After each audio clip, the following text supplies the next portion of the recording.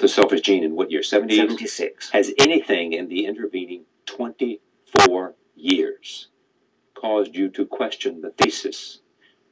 Or, in fact, said in a different way, has all that has transcended since then simply reinforced and made more resolute your power and respect, your respect for the power of the gene? Yeah, no, nothing has changed in that. I still stand by it. I wouldn't write it quite today the way I wrote it then, but how would you write the fundamental thesis? Well, I think my style would be I'd be a little bit more cautious about certain little ways of saying things. Well, like what? Give me.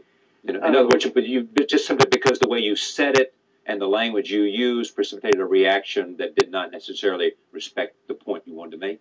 Yes, that's right. It was a misunderstood book, quite largely by people who didn't actually read it, read it by title only. I mean, it's got a title which kind of provokes people, because people think it means that we are selfish or that individual organisms are selfish, and it doesn't mean that. It means genes are selfish.